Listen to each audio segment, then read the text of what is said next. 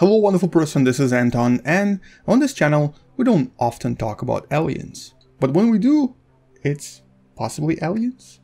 Let's talk about this new exciting study I just recently discovered, and welcome to What the Math.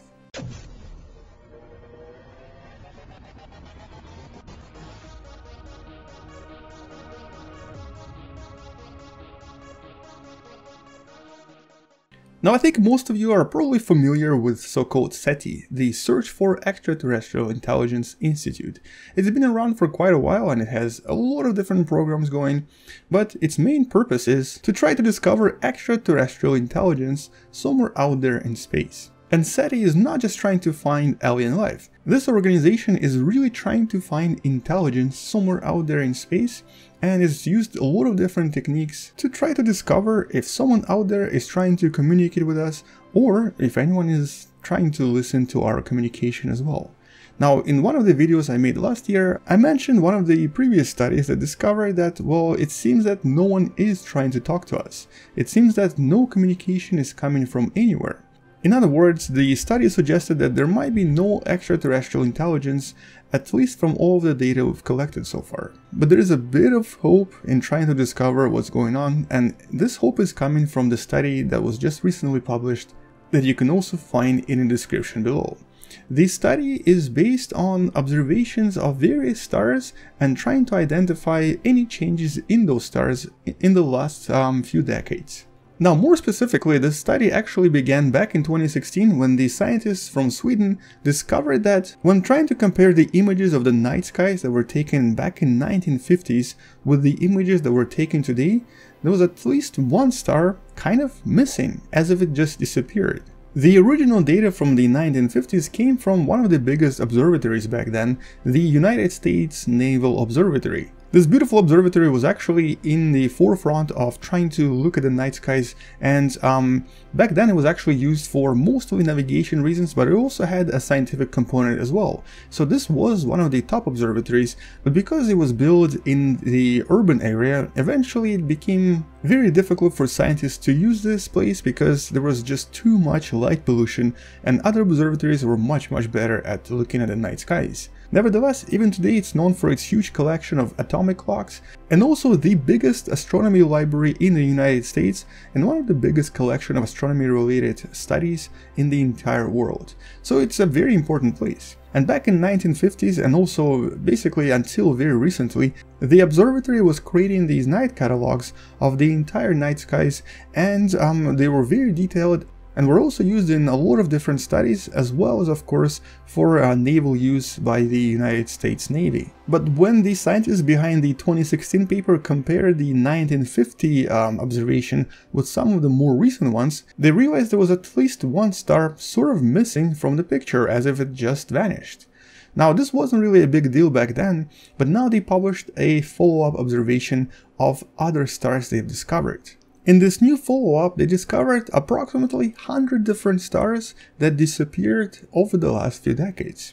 Now, what do we mean by disappeared? Well, imagine looking at the night skies and basically recording all of the data and collecting all of the star information, and suddenly, when you look at it a few years later, one of the stars just disappears. It's no longer there. With no explosions, no appearance of any kind of black hole formation or neutron star formation, and no other signs. But what does this have to do with aliens? Well, it might have nothing to do with aliens, or it might imply that something is going on in this region of space. More specifically, of course, it could be the signs of a very advanced civilization creating what's known as Dyson Spheres. These huge formations around a star to try to harness as much energy as possible. Now, this is the most eccentric explanation to what's happening, and this is actually probably the least likely right now.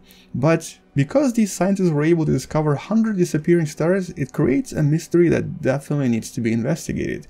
Simply because it's either a phenomenon we've never observed before and we can't really explain right now, or it could imply that in that particular region of space there might be a very advanced civilization building these huge shells around stars that eventually turn these stars into these very efficient energy batteries that produce a lot of energy for this civilization but make them invisible to everyone else in the galaxy. And even though humanity currently theoretically understands how one would form something similar to the so-called Dyson sphere that covers the entire star and produces energy by capturing it directly from the sun, we are far from being able to create this ourselves, and the difficulties and engineering challenges involved here are just beyond what humanity is capable of right now.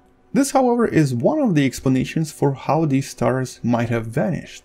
The other explanation is actually a lot more likely, but a lot less exciting.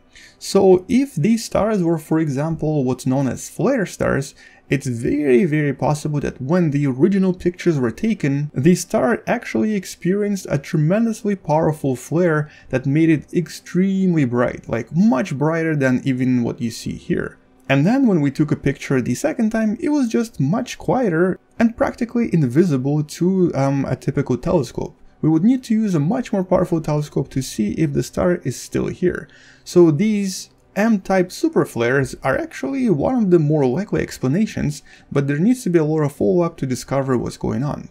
On the other hand, these events could also be similar to what's known as red luminous nova, or basically a very unusual supernova that are not really typical and are not easily explained.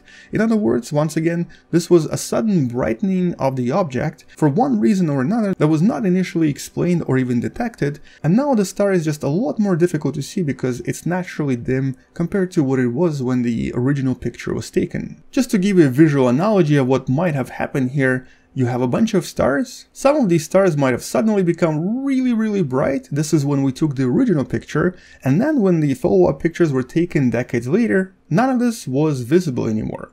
Essentially, these were some temporary events that very likely brightened the star in some dramatic way, possibly an unusual type of a supernova or nova, and now these stars are just not very visible. Once again, to try to discover if this is what happened, we have to use more additional observations using more powerful telescopes to try to see what really happened in those specific spots that were identified by this team. And obviously there could be other natural explanations for what we're observing and how these stars are disappearing and are no longer visible to us, but leaving this as a natural explanation is not really what SETI is about.